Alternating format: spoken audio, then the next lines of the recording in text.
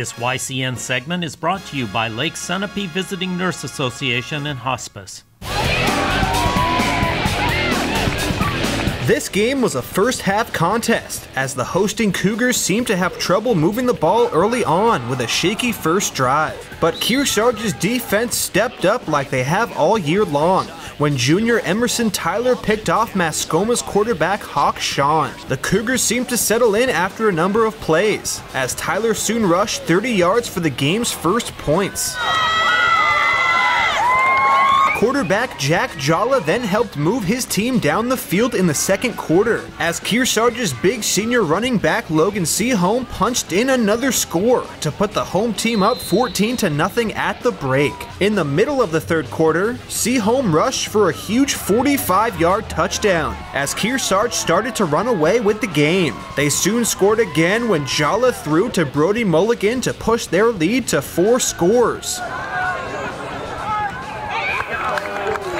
And just a few minutes later, senior captain Ryan Ellis scored his first touchdown of his high school career with a 1-yard rush. And toward the middle of the fourth quarter, the Cougars punched in one more score with Brody Messer running for 5 yards, as the home fans and seniors went home happy with a final score of Kearsarge 41, Mascoma Valley 0. The Royals played a very solid first half, one of the best all season, but Kearsarge wasn't about to squander this important win. Seaholm finished with 2 touchdowns, and the Cougars' defense was strong, recording their 3rd shutout of the season, despite senior captain and the team leader in tackles Noah Tucker being out of the game with an injury. After the final whistle, we caught up with Seaholm, Jalla, and Tyler to get their takes on the win. So right off the bat, we just wanted to come out, be physical, really not let these guys into the game at all.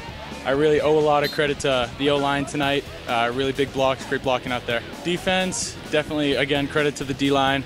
A lot of stunt calls, able to get in the backfield, pressure, get a couple sacks on the QB. Focused a lot on coverage during the week. Winning this game tonight definitely gives us, the drive to come out, win next week, hopefully make a stick, make a run into the playoffs. And it means a lot playing the last night under the lights at home with the fans. It means a lot. Next week, we got to be sure and stay physical, stay at it, get off the ball well, and just continue to play the way we play. Well, in the first half, we started a little slow, and then we came back in the second half, gave some more effort, and then it just all came down to effort and how we played and our execution in the game. It came down to coaches just preparing us in practice this week, and just everyone reading their keys, doing their job, not trying to do someone else's job. Well, we came back from last week, hard loss to Monadnock, and this week we just wanted to bounce back and make it better. Zach going 51, Logan Seaholm 15, Emerson Tyler 11, Gage Fleming 62, and pretty much everyone on the team.